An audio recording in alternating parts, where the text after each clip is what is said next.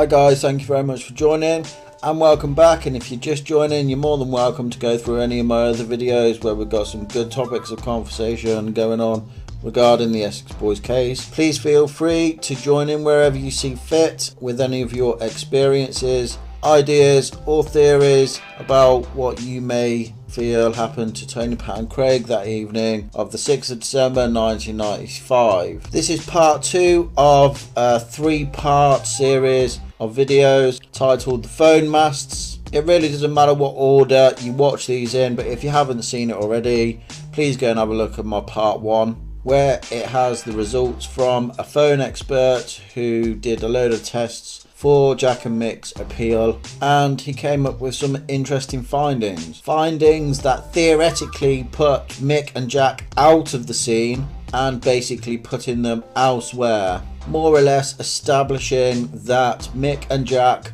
were not there at the murder scene. It's interesting, go and have a look. This is part 2 and we're looking at Darren Nichols' phone only. Okay, so let's get on with this. What you're looking at here is a phone record of Darren Nichols' phone number. There's 2 pages, and for anybody who doesn't know, Darren Nichols' network was Orange back in 1995. And as you can see, this is a police statement from an Orange Personal Communications Limited, and it's a historical call detail record of Darren Nichols. Now at first glance all this looks really confusing, but it is quite simple once you know how it all works. It's fairly self-explanatory. Here down the left hand side, as you can see, is titled Cell Site Locations, and here you'll see A, cell data, B, cell data, and then it goes on. The next title is number making the call, A, number receiving the call, B, and the start time of the call. Now this A, cell data, refers to the number making the call, and this B, cell data, refers to the number receiving the call. As you can see there in brackets is A, and the number making the call is A, and then B, and the number receiving the call is B. Now the start time of the call looks fairly confusing, but as you break it up it's fairly easy. As you can see there, 1995, and then here is 12th of the 5th, sorry, 1205, so that's the 5th of the 12th, 1995, and here's the time, look, 09, 21 and 44 seconds. So just to explain this, here, reading this top line here, we've got this number phoning this number at that time, and this number is running off that cell site, and the receiving call is from that cell site. Now I have to make an appeal here. If anybody's got any information about any of these cell sites or how cell site works and any of these numbers, please let us know, because I am literally just guessing on what this means. It all seems quite self-explanatory. Cell site locations, we learned in the last video that a cell site location are those towers, the mobile phone towers. So I'm guessing that all those towers have different numbers. So this cell site is that number, and this cell site is that number. But as you'll see, as we're going through this, some of you know, I don't understand it. So if anybody has got any information on any of those or how any of that works, then please do let us know, and forgive me if I'm wrong here, because I am literally just guessing, but that seems self-explanatory. If I'm wrong, I'm sorry, you know, correct me if I am wrong, but you know, obviously it says South site location, so I'm guessing these are the numbers of those locations. Okay, and just so you know, this is Darren Nichols' phone number here. It ends with 288. Now these are records of Darren Nichols making and receiving calls. As you can see, look, there's his number there, receiving the call, and these are when he makes the call. As I say, it does look confusing, but I've already been through this anyway, so I'll explain as I go along what I'm talking about, and you know what I'm looking at and what you're looking at here. Now, just a heads up, some of this content may seem a bit far-fetched, some of it may seem complete fabrication. I'm not forcing you to believe anything I'm about to say, but after looking through all this and realizing what they all mean, I've found some very interesting things in this. But like I've said before, and I'll say it again and again, I'm not an expert on this, and I'm literally just talking about things that are popping their heads up to me. I'm talking about the thoughts that I'm thinking after seeing this. They are theories, but they may be true. I do invite you to leave your comments and your thoughts and your own theories. Of course, I keep saying it, I say it in every video. And if you spot something that I'm saying wrong and you know it to be wrong, please let me know. But I ask, please don't be rude about it. Just a simple, you're wrong there, mate, and an explanation as to why I'm wrong. So today, as you can see by the title, I'm going to be looking at phone tapping and surveillance. So by now you should all know that we're talking about three career criminals called Tony Tucker, Pat Tate and Craig Rolfe. If for any reason you've been following these videos and you didn't realise that we're talking about these three criminals, then these videos are definitely not for you. You've been missing something and I wouldn't advise carrying on. I'm being sarcastic. Now, Tony, Pat and Craig were drug dealers, and it may come as a bit of a surprise actually for some people who are following and who are interested in this, but Pat Tate wasn't around in 1995. Pat Tate was actually in prison for the majority of 1995. Now, for the life of me, I cannot find anywhere in any book or any document I've got, or I can't find anywhere online, the dates that Pat Tate was in prison from. We know that he got out on the 31st of October 95, but for the life of me, I can't find when he went into prison. He went into prison after he was shot by Nipper Ellis. They found his gun in his hospital bed and he got sent to prison for that. It doesn't say anything in Nipper's book. I can't find anything in Bernie's. The only thing I can find is of the there's a video of him where Pat Tate's in the gym, and the narrator of that says this video was taken as part of a documentary they were doing about the prison gym, and whilst serving a 14-month sentence, Pat Tate was involved with that. That's what she says. So that's 14 months. Now, I've worked that out. If you usually do half of that, don't you? So if he did 7 months, then he would have been sentenced in March, and then 7 months later released on the 31st of October.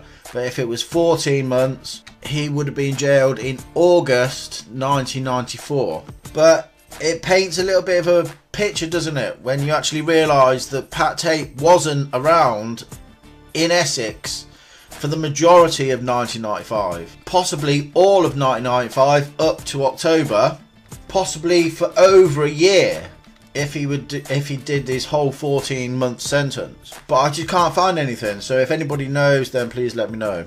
But when he came out of prison on the 31st of October, Tony, Pat and Craig literally went hell for fire getting back into it. Getting back into the drug dealing, getting back into the club scene, and basically just rekindling their relationship. Not that it mattered to Pat anyway, because apparently he was drug dealing in prison.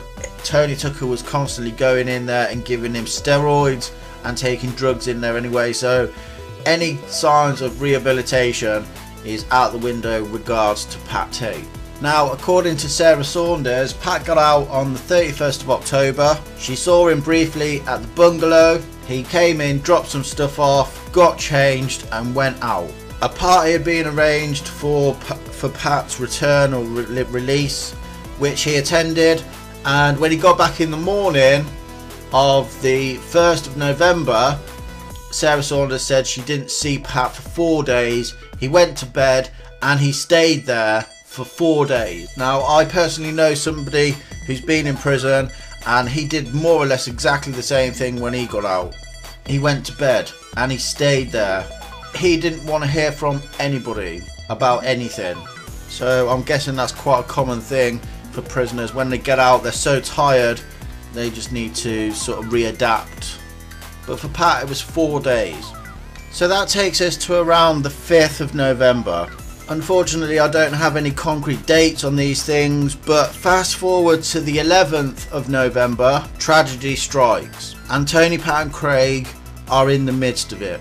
It's taken Tony, Pat and Craig just over a week to get all their pills back in the clubs, with Pat running the business again, when somebody by the name of Leah Betts comes along and buys some pills for her birthday. After taking one, she falls into a coma, and for the next week she's in that coma, and ultimately she died. Now, the storm that brought on Tony, Pat and Craig was enormous. The Leah Betts story was huge. She became the poster girl for an anti-drugs campaign, and the limelight centred around Rackhouse in Basildon, and the police started a crackdown on all ecstasy. Dealers and users were sought by the police. It was literally, the police had started a war on the use of ecstasy, and dealers were not going to get away with this. She fell into a coma on the 11th. By the 12th or the 13th of November, it was huge. The war had started. For the next week or so, the police did all their inquiries, and they whittled it down to Tony, Pat and Craig being the ultimate suppliers of the ecstasy that she took. Now, it's at this point that the name Tony, Pat and Craig were being shone on by the police, and all areas of inquiry would have pointed directly to Tony, Pat and Craig. Now, because of this, and they were the ultimate top drug dealers of this ecstasy, and the police's war on drugs at that time, Tony, Pat and Craig were put under surveillance. Unfortunately, I don't have the dates and the times they started this surveillance, but they most definitely did. It's documented in the books, it's in the documentaries, but I'm guessing it was after Leah Betts died. It's all good and well there being an anti-drug campaign while she's in a coma, but had she had lived, then there probably wouldn't have been the media coverage. It would have been a slap on the wrist by her parents to Leah, don't do that again. Probably Leah Betts may have, done a little anti-drug campaign herself, but because she died, it was mega. And that's where I'm assuming that the police started their surveillance on Tony, Pat and Craig. Now, I'm sure you all heard recently, over the last couple of years, there was a big scandal regarding a newspaper and phone tapping. It turns out that a certain newspaper had been tapping people's phones, or bugging them, or tapping into them for years. They were tapping celebrities' phones, missing people's phones, and in some cases even murderers' phones. Now, phone tapping is a very common exercise that the police use whilst they're surveilling people. It's unfortunately that I haven't got any details. The chances that they were listening in on Tony, Pat and Craig's mobile phones is very, very high. They were high-end drug dealers, they were suspects, and they were put under surveillance. We know that. So the chances are that they had their phones bugged. Now, this may all seem very far-fetched, but it is a common practice, and I did look up what they have to do to get into phone tapping and what's the law on phone tapping. And the law is that it's legal to tap somebody's phone. The police are allowed to tap somebody's phone. They're allowed to listen to conversations. They're allowed to gather information from what they hear about what they hear in these phone calls. But what they're not allowed to do, and where it becomes illegal, is they're not allowed to use any of that information that they gather from the phone calls and from the phone tapping. They're not allowed to use any of the information in any trial or any prosecution. They can tap phones, they can listen to you, they can listen to all your conversations, but they're not allowed to use that against you. So in a nutshell, it's a ploy basically to get information they need. And then obviously they can start stitching people up, can't they? They can start plotting and planning to stitch whoever it up with the information they've got.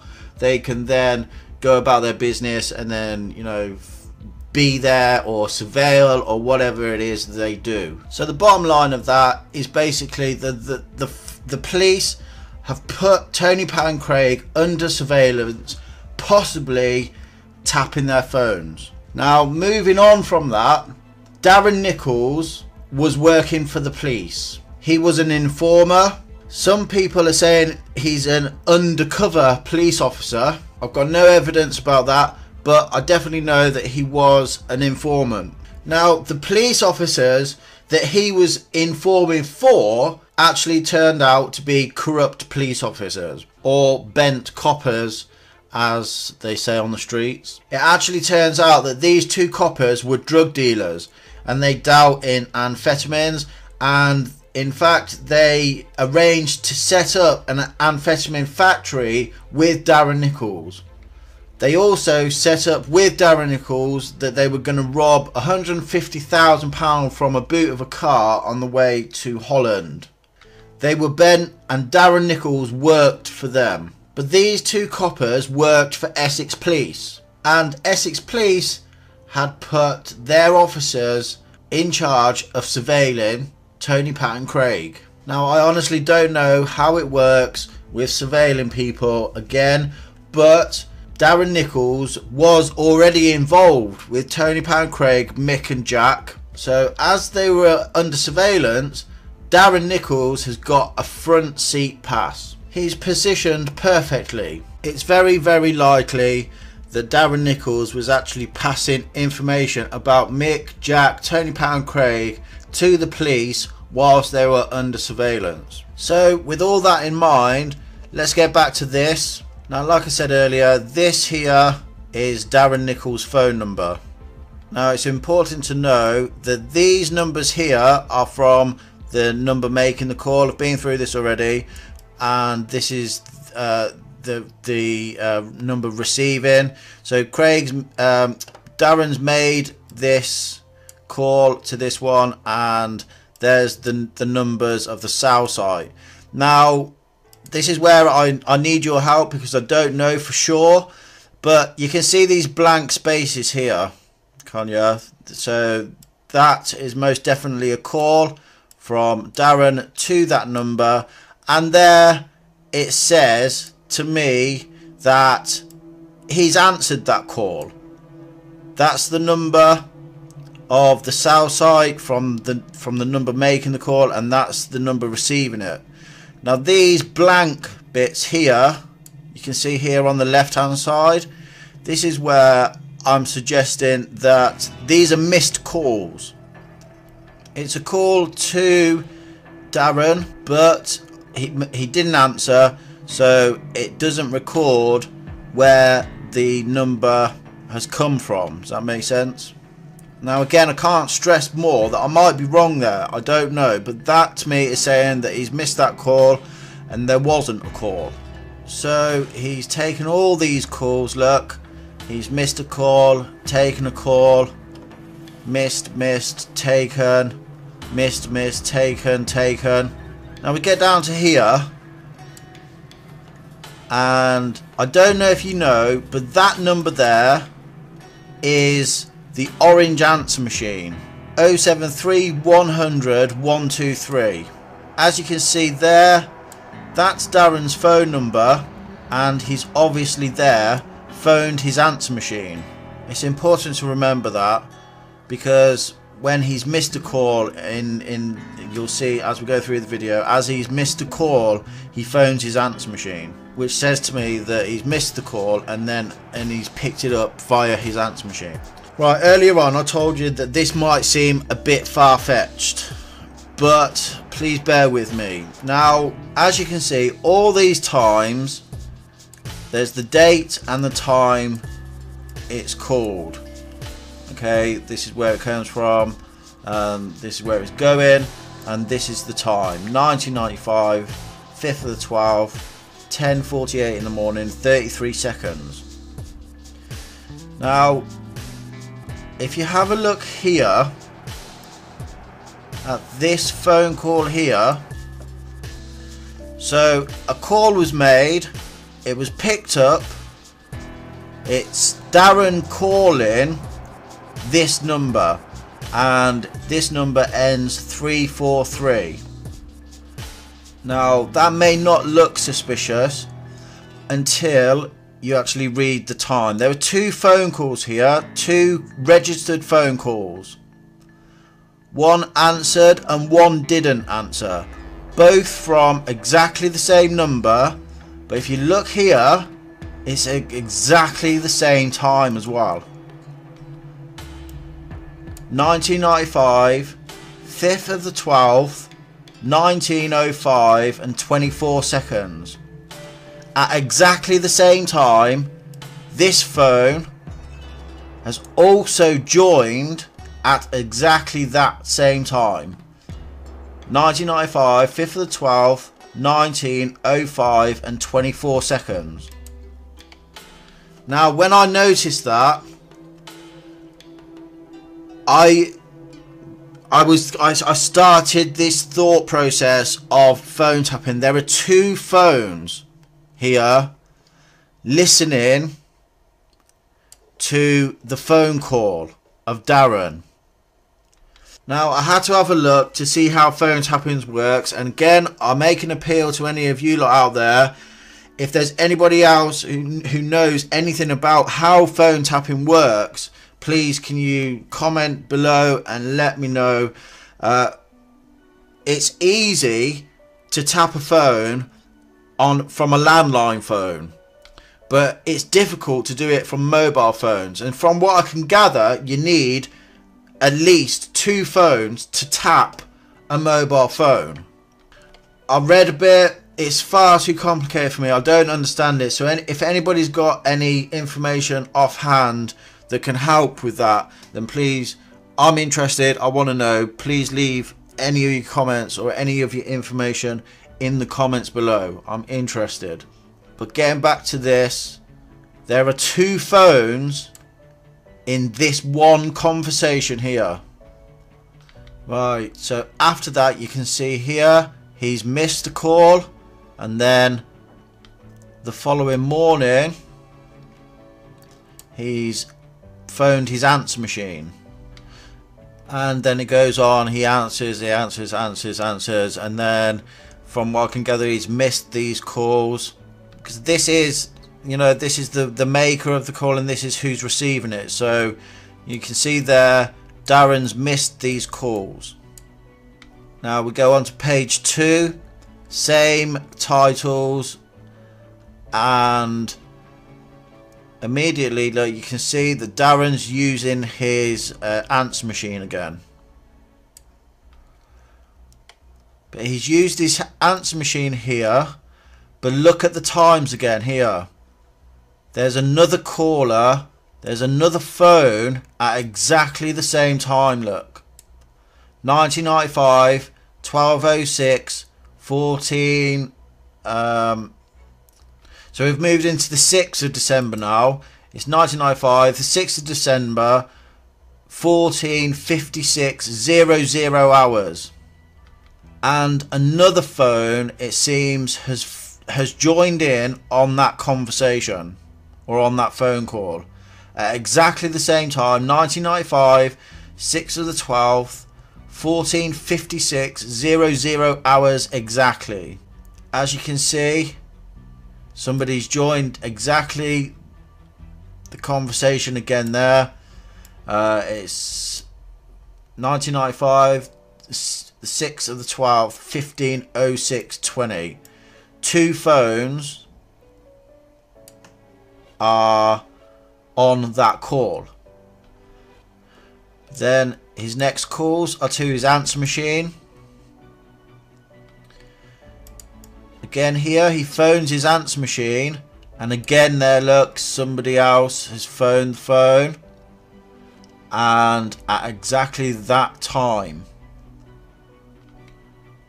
15:46, 31 seconds, exactly the same time, somebody else has joined that call.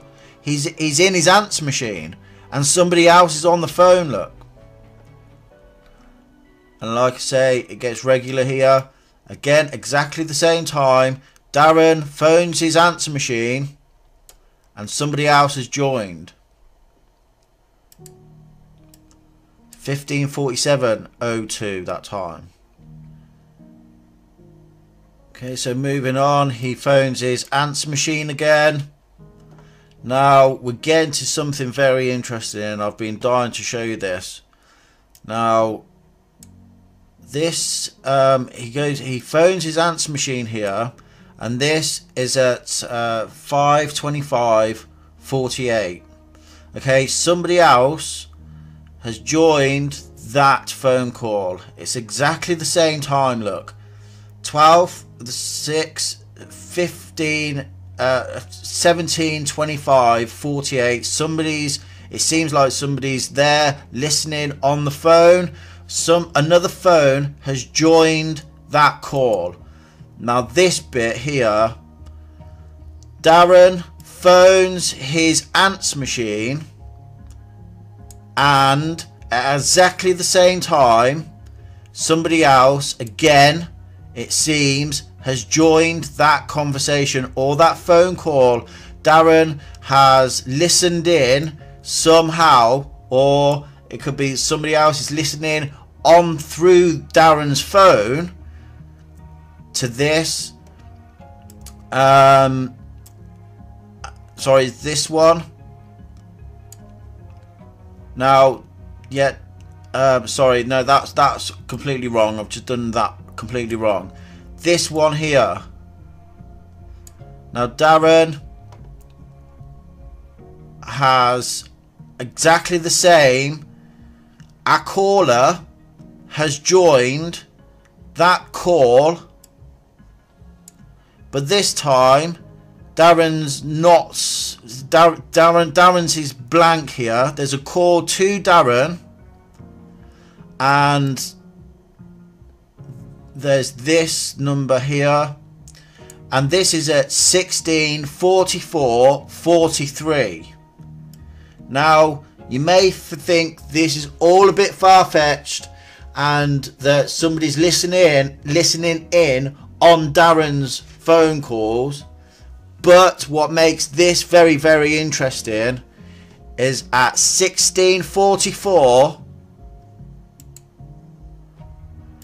is exactly the same time that Sarah Saunders phoned Pat Tate whilst being in the Range Rover.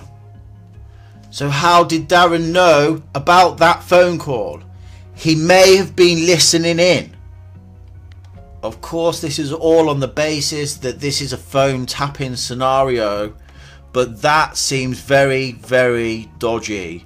How Darren Nichols has received a call from this number at exactly the same time as what Sarah Saunders did phone Pat. And this, don't forget, Darren Nichols is saying his phone had a weak signal, and you know, he had to move up the road to try and use his phone. Darren has never mentioned this phone call. He's received it, look, he received that phone call at 6:44.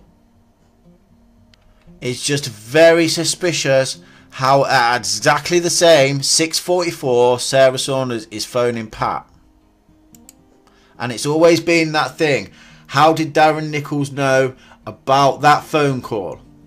He blamed Mick. But Mick wasn't there. We know that now.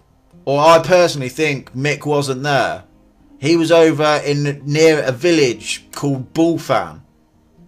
Now, I'm not saying that Darren Nichols was in the Range Rover. I'm saying that he was listening in on that phone call from Sarah to Pat. I know it's all a bit far-fetched, but you never know, do you? So anyway, we come down here and 15 minutes later, we get these two phone calls. Now this number is Jack Womes' phone number. And as you can see, he phones Darren Nichols at 16:59, 24 seconds. And he doesn't answer, look. And then again he phones. Jack phones Darren at 6:59, 35 seconds. So that's 11 seconds after each other. And again he doesn't answer. Now that phone expert said that the first call that Jack made was for 1 second and his second call was for 4 seconds. Now Darren Nichols' next call, look, was to his answer machine 20 minutes later. So that's saying to me that Jack called him 1 second. 1 second, you can't say anything in 1 second. It went through to his answer machine and Jack hung up. The second call was 4 seconds. It went through to his answer machine and he said, your car's done. But Darren didn't pick up. He didn't answer. And Darren only picked his message up 20 minutes later. By that, you can see there he's phoned his answer machine. But notice again, look, that time he answers his answer machine. There's another caller in. It's exactly the same time. 7:19, 52 seconds, look. It seems there's another phone that's been connected to his phone. And the last one there, look. He phones his answer machine and it seems that somebody else has joined that phone call at 9:21, 59 seconds. Now it's just occurred to me that you may think that that sequence of numbers always pops up every time he uses his answer machine or every time he phones his answer machine. But he phones his answer machine there and nobody joins in. You know, there's another call later, like 10 minutes later. And again there, phones his answer machine. No other phones have joined. And again there. Now, this phone call that I find very suspicious, that he made at 6:44, exactly the same time as Sarah Saunders. That phone number there, the one that ends 343, is the same number that he did. This is back to page 1. Is the same number. This is back to page 1 and this is the same number, 343, look. And this is the first time we saw this connection of there being two phones on the same phone call. It was to that number. Now that, when I first saw that, although it seems a bit far-fetched and a bit strung out maybe, but that said that there's some sort of phone syncing going on. This is Darren Nichols phone syncing with this number. It's the first time we see it. It's the first time we see that number, that number sharing kind of, the time sharing. It's exactly the same time. Two phones are on that phone call at exactly the same time. Look, that number there, 343, with the ending 343, is the same number there, look, that connects at 16:44 at the same time as Sarah phoned. Now again, I can't stress anymore, this might be completely science fiction to any of you guys, but now I can't stress more, this might be completely science fiction to any of you guys, but let's recap on that. Tony and Craig were under surveillance. When the police put people under surveillance, such as Tony and Craig, they probably 90% would have tapped their phones. Darren Nichols was an undercover copper, an informant. He worked for the police. There were two bent coppers in the equation here. They're the people who Darren Nichols worked for. Darren Nichols was involved with Mick, Jack, Tony and Craig. The chances that the coppers being allowed to surveil Tony and Craig are very high. The phone tapping, it's likely that their phones were tapped. It's likely that Darren Nichols had access to that phone tapping.